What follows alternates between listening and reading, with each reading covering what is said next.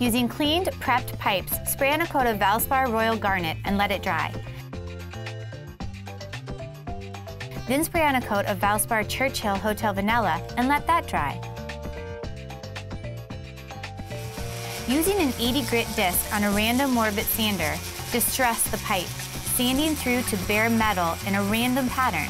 Focus on areas that would naturally get wear, like areas with texture or raised lettering. Now mix 2 parts Valspar Cinnamon Cake paint to 1 part water, and use a foam brush to dab paint around the threaded areas and along random areas of the pipe. Anywhere you want that rusted effect. While the paint's still wet, mist the areas with water until the paint runs. Dab away the excess water and let the pipes dry.